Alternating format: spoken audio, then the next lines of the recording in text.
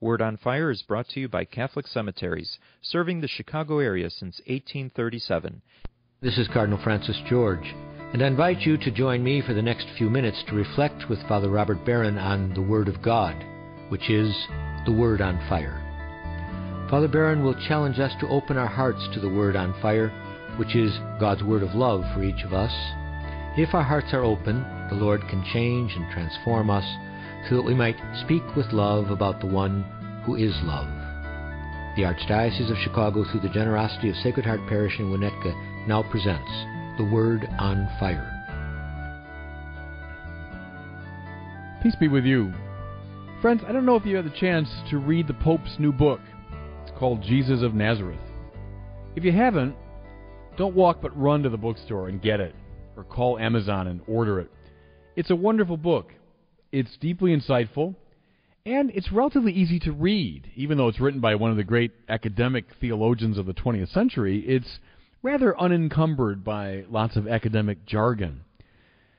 Well, to me, the most interesting section of this book comes about a third of the way through, when Joseph Ratzinger, Pope Benedict, engages the work of an American rabbi named Jacob NEUSNER.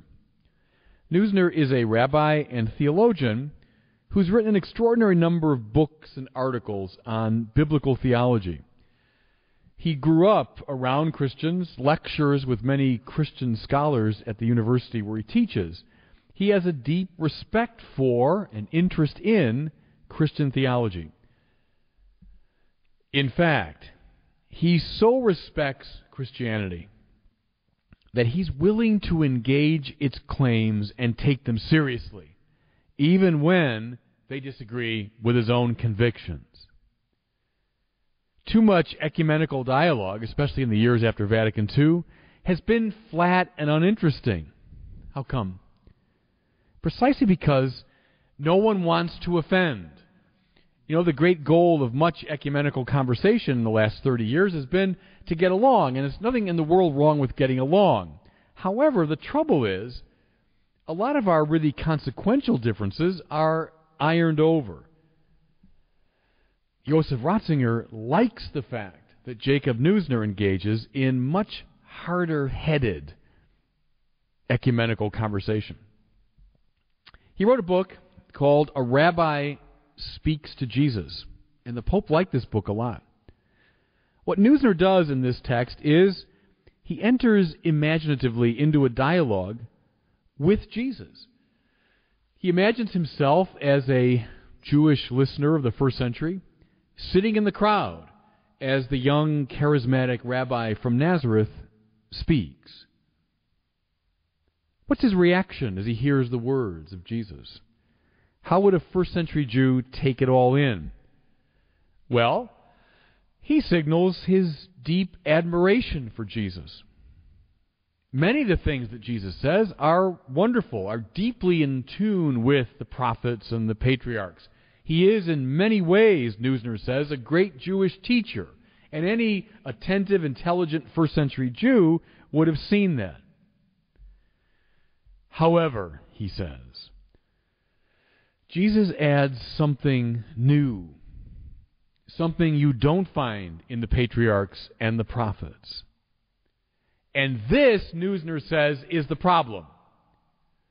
Jesus adds himself. What do I mean? Well, listen to some of his words. Unless you love me more than your mother and father, more than your very life, you're not worthy of me. Now listen, no prophet, no patriarch, not even Moses, would ever arrogate to himself that kind of authority. You might imagine one of the prophets saying, unless you love Yahweh more than your very life, you're not worthy of him. Okay. But can you imagine Isaiah or Jeremiah, Ezekiel, Abraham, Jacob saying, unless you love me more than your very life, you're not worthy of me? This, NEUSNER says, bothers him. Jesus says, you've heard it said, but I say, well, that's in the Sermon on the Mount. You've heard it said, where? In the Torah. Well, the Torah is the Word of God. That's God's own law. Moses receives the Torah, and then every figure after him, including the great prophets, point back to it.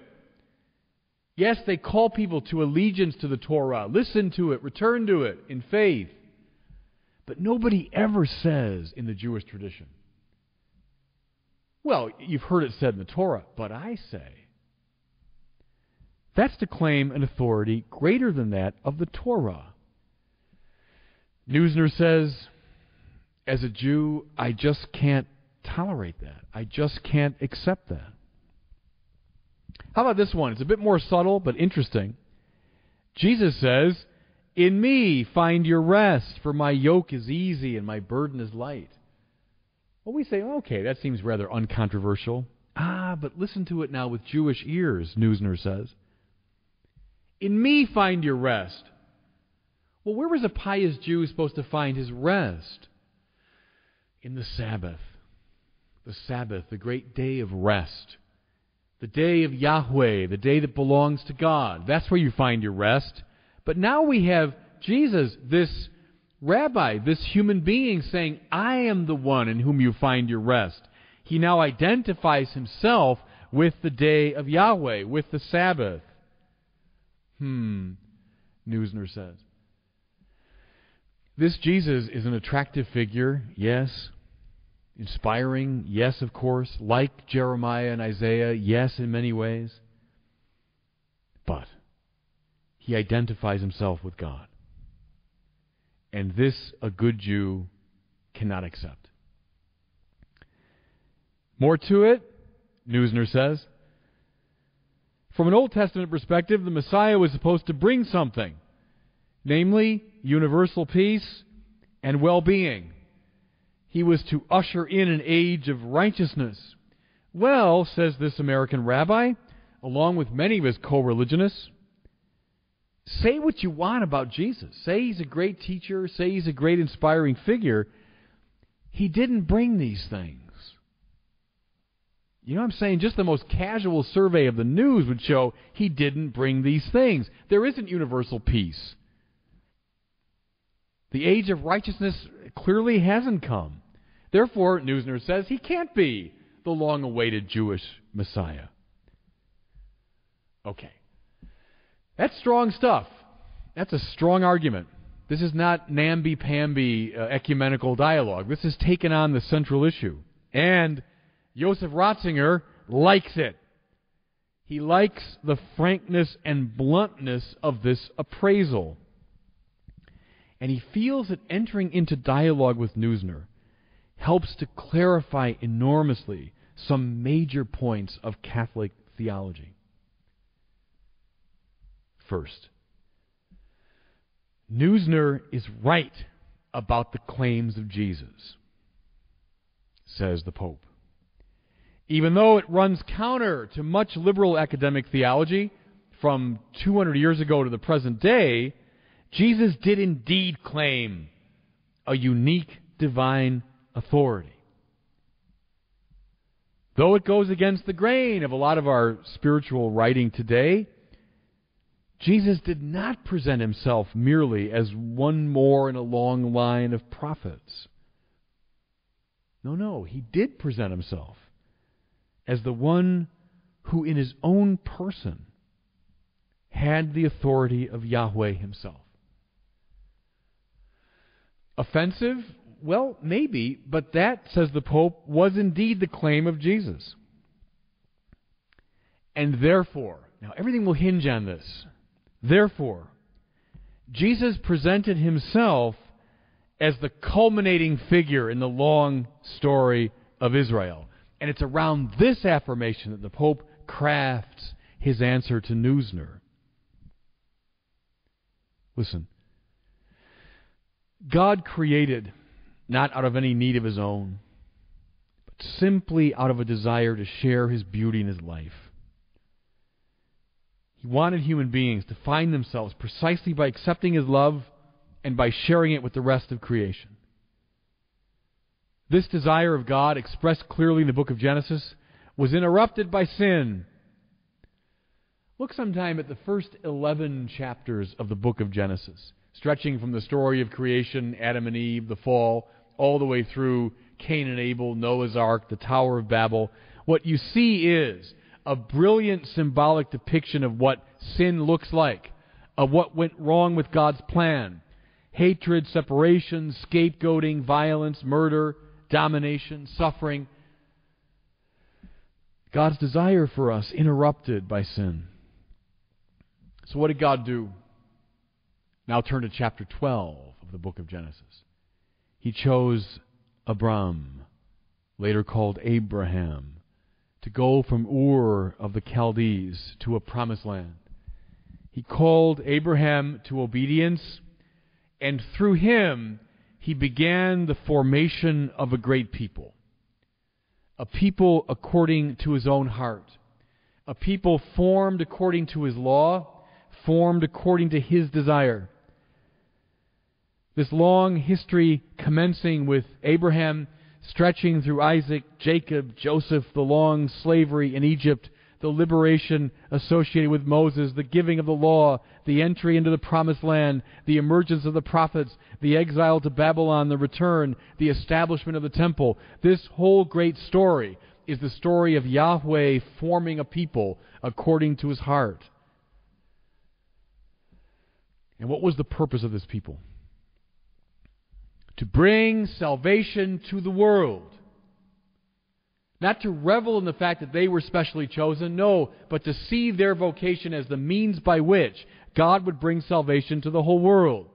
A light to the nations. Now, listen to this line from our first reading. They shall bring all your brothers and sisters from all the nations as an offering to the Lord. To Jerusalem, my holy mountain, says the Lord. That's Isaiah's dream. That through this people Israel, God would draw the nations of the world into right worship. He'd bring them to Jerusalem. Okay, who is Jesus? Jesus is presented in the Gospels as the fulfillment of this promise, as the climax to this ancient story. On the one hand, he is fully human. Yes, the Jewish rabbi from Nazareth, a successor of Abraham, Isaac, Jacob, and David. Yes, a great prophet of Israel. NEUSNER sees this rightly and appreciates it. But then comes that stumbling point. He was also, the Gospels claim, God. As we say in the Creed, God from God, light from light, true God from true God. That means he's also Yahweh in person. That means he's also the God, listen now, not simply of Israel, but of all the nations. Precisely as divine, Jesus is the one now who can open the way to bring the God of Israel to all the nations. Precisely by assuming the divine authority, he brings Israelite history to its fulfillment and becomes the means by which the tradition of Israel becomes a saving message to the world. In that way, the Pope says, he did indeed bring the Messianic era. He has brought peace to the nations because he's brought the God of Israel to the nations. Take a look at the Pope's book, especially this argument with Rabbi NEUSNER, and see the power it has for understanding who we are as a Christian church. And God bless you.